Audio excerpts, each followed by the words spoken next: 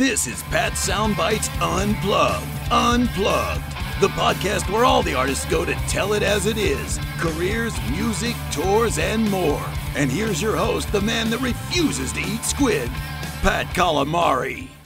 Hello! Welcome to another edition of Pat Soundbytes Unplugged podcast. Pat Calamari here, your host as always.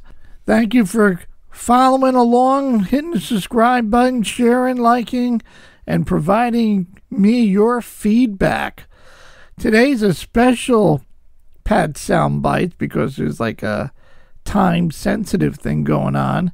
Did you know this Saturday, June the 12th, is Record Store Day? It's actually, there are two dates. This Saturday is June the 12th and also on July 17th.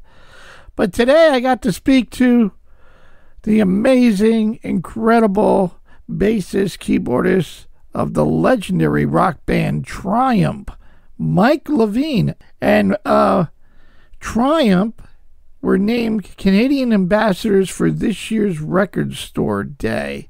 How cool is that? And, you know, it makes all the sense. I mean, one of the greatest and most successful Canadian rock bands of all time. So why not? And on Saturday the 12th, through Round Hill Records, Triumph will be releasing an exclusive 40th anniversary box set of their classic 1981 album, Allied Forces. And not only that, it's an incredible box set. Speaking with Mike about it, I mean, there are 3 vinyls, a picture disc of original Allied Forces studio album. Vinyl number 2 is 2 LPs live in Cleveland in 1981. Vinyl 3 is a 7-inch single tribute 2021 version of Allied Forces and Magic Power live from Ottawa in 1982, never before released. A 24-page booklet featuring rare photos and behind-the-scenes and Allied Forces essay, 40th Anniversary Allied Forces Retro Tour Book, Retro Tour Poster, Retro Tour Pass, 3 hand-drawn cartoons that were drawn by Rik Emmett. How cool is that? And handwritten lyrics of Magic Power, Allied Forces, and Fight the Good Fight. I mean, talk about a box set, an incredible box set. And it comes out and drops this Saturday, June the 12th. So, real 8-minute quick chat from Mike up in Toronto area. And always a great chat and always a good time. So, certainly enjoy, and I encourage you to support your independent record store this Saturday on the 12th and also on July 17th. Okay, enough of me. As always, live, love, and laugh a lot because life is way too short. Enjoy. See ya. WBXO Classic Rock Redefined, and is just about the most wonderful time of the year for all you vinyl heads and vinyl record lovers. The first Record Store Day of the year happens at independent record stores worldwide this Saturday, June 12th. And it's such an honor to have back on our rock and roll phone bassist keyboardist for the legendary Canadian hard rock band Triumph, Mr. Mike Levine. How are you, Mike? I'm doing great, Pat. How about you? I am super excited to have you back on our line today, and certainly hope you, your family, and the guys are all doing well during this crazy pandemic times that we live in. Yeah, well, we're all getting through it, you know, so everybody's good, and we're actually here in the province of Ontario where we live, which is the most locked down place in the world. We're coming out of lockdown tomorrow night at midnight, at least for a small step forward. Well, at least we're moving forward. That's the main thing. Well, more importantly, Mike, Mike, Rik, and Guy of Triumph have been named the Canadian ambassadors for this year's Record Store Day. So certainly congratulations to you, Mike, and the fellas. Let me start up by asking you, were you a big vinyl record collector guy growing up like myself, running to the favorite record store and grabbing the releases of your favorite bands and going through all the bins and the craziness? You just described my youth. That's what me and my buddies did. You know, we had two great record stores right beside each other here in Toronto, and on Yonge Street, the Main Street. And on the weekends, we go down there, be outside at 9 in the morning, and spend as much time as we possibly could before they threw us out. You know, you go through the new releases, you go through the delete bin looking for stuff, you go. Four floors of everything, and that's what we did. Yeah, I hear you. There's something about going to the store and grabbing that album, opening it up, looking at the sleeves, looking at the liner notes, the lyrics. You remember what was the first album you purchased? Yeah, it was Chicago Transit Authority. Oh, cool. A real good one there. Well, man, we have come up. Go ahead, Mike. I'm sorry. The first gatefold album I ever saw, and it was, double, 2 discs, and what a great band. Wow. Absolutely. We have come such a long way. Vinyl and cassettes and 8-tracks and CDs and MP. My kids look at me like I'm a dinosaur having all this stuff in a room. And a lot of albums remastered, reissued. There's 180 grams, pressed in different colors. I mean, it's the craziness that goes with all this, Mike.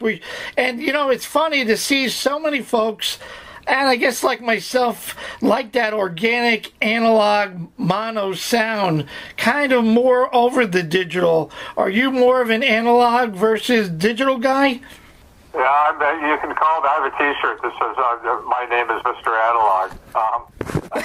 I'm a huge fan of vinyl because, digital's okay. It's different listening experience for me, but I'm a snob. So that's okay. But, digital is black or white, period. That's the way it's read. That's the way the censors read it. That's the way it's reproduced. However, vinyl is like black and white and light gray and medium gray and dark gray, and, you mix those colors together, and that's what makes vinyl such a great listening experience. It covers the sound spectrum is much better covered on vinyl than on a digital product. I absolutely agree with you 100%. And it certainly makes all the sense that Triumph, your band, Mike, named Canadian ambassadors for the day, one of the greatest and most successful Canadian rock bands of all times, without a doubt. I remember seeing you guys here in Poughkeepsie my first Triumph show back in 1982, right after Allied Forces came out. You remember Poughkeepsie? I don't think we missed the tour if we didn't play Poughkeepsie. There you go. Well, I was at every one of those shows. And speaking of record music collectors' dream, through Roundhill Records, Triumph will be releasing an exclusive 40th annual box set of the classic 1981 album Allied Forces, fully loaded with rare archival content and assorted unearthed gems, it says. How cool is that, Mike? This had to be certainly a no-brainer, featuring your highest charting album of the band's career when it comes to picking out an album. Yeah, it was, once Record Store Day Canada came to us about them being ambassadors last year, like a year and change ago. And we graciously accepted, and so we thought, well, we better put together, some product that makes that for Record Store Day. So we went up and down. Well, we could do a vinyl of this, or we could do this or that, or that, whatever. And we said, hey, well, we've never done a box set. Let's do a box set. Okay, well, what's coming up? Well, it'd be 40th anniversary of Allied Forces, so let's do a Allied Forces box set. Everything Allied Forces. So that's how it came to fruition, and then. Thank God there was so many things to pick from, and shoes, and with COVID, just getting together to look at stuff was a problem. And anyway, anyway, it turned out fantastic. It's like it's first class. Absolutely. When I got my hands on it and got to feel it and touch it and hold it, I went, wow, this is like an incredible package. Well, I can't wait to get my hands on it and feel it this Saturday. An amazing box set, a rock music collector's dream, Roundhill Records issue set, 3 vinyls, 24 booklet of rare photos and behind-the-scenes Allied Forces essays, 40th anniversary Allied Forces retro tour book, tour poster, tour pass, Rik's pictures, 3 hand-drawn cartoons, and, man, handwritten lyrics of Magic Power, Allied Forces, and Fight the Good Fight. My goodness, Mike, you guys did a great job going into the vault and putting it all together for all of us cool fans. Excellent. Yeah. Well, we had some fun doing it. We also consulted with the fans on what we should put in there too. So we had a lot of fan input through our Facebook pages. What do you miss the most, Mike? I mean, it's been a while. Obviously, you're not touring anymore, and I know you had a big fan party not too long ago in Toronto and surprising everybody. What do you miss the most, if anything? Hanging out with Rik and Gil all the time.